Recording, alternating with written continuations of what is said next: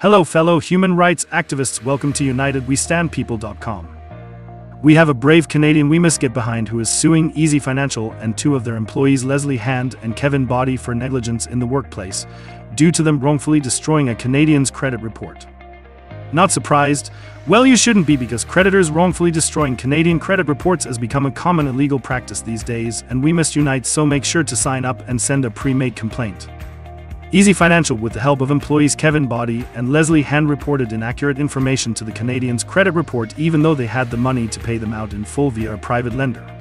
So this Canadian did everything they were supposed to do. They went out into the marketplace and qualified for financing, but when the Canadian borrower, together with the private lender, asked Easy Financial to prove they are in fact still the rightful owners of the debt, they could not produce the verifiable documentation. You see, one of your creditors' best-kept secrets they do not want you to know is debts are bought and sold as a daily business practice within the financial industry.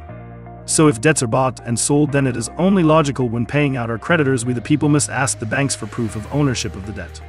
You see, if they sold the debt and then we pay them without asking for proof of ownership, then they would have been paid twice. This is happening more than you can imagine. To be clear, verifiable proof that a creditor still owns a debt is simply a sworn affidavit from a chartered accountant stating they looked into the ledgers and the debt was not sold. Now obviously Easy Financial is chartered accountants working for them, so having one of them state in writing they looked into the ledgers and the debt was not sold is a very reasonable request. Now keep in mind, the reason it must be a chartered accountant is because they are the only employees who have access to the ledgers to make the claim. The employees Lesley Hand and Boddy even went as far to state via email communications that Easy Financial lawyers stated clearly they cannot produce verifiable proof they are still the rightful owners of the debt in question, but they still chose to wrongfully destroy the Canadians' credit anyway. How ridiculous!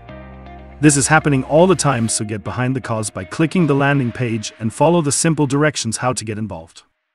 Our saying around here is get on the couch and get your laptop out, because this is a virtual protest, which is the best because there is no way for pepper spray. UnitedWeStandPeople.com. People helping people.